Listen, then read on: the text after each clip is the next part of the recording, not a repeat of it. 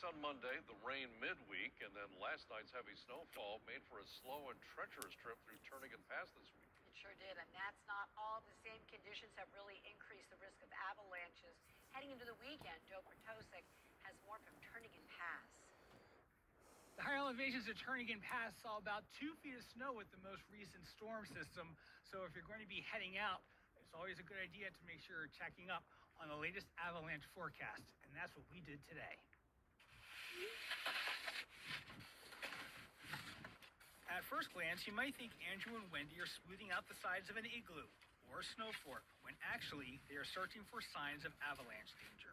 We're looking for the building blocks of the snowpack. And if there is a layer near the bottom or near the foundation that's weak, that's not gonna allow for a whole lot of snow to pile up on it before that snow comes off. But here's what's tricky. The weak spot can be layered anywhere in the 2 feet of snow that has just fallen to, in this case, the other 3 to 4 feet that has already been on the ground. So they dig. We've dug our pit here. We'll isolate a column here and then see just what it would take if we can get this column to pop off or to break. And if we get something to break down here on any of these weak layers, then we know that that's a kind of a clear sign that we've got unstable conditions where it's likely that someone could trigger an avalanche. Next, they just need something that resembles the weight and pressure of a moving person. Turns out, the shovel and a few taps of the hand do just the trick. And with several good smacks, watch carefully, the top part of the sample begins to topple over.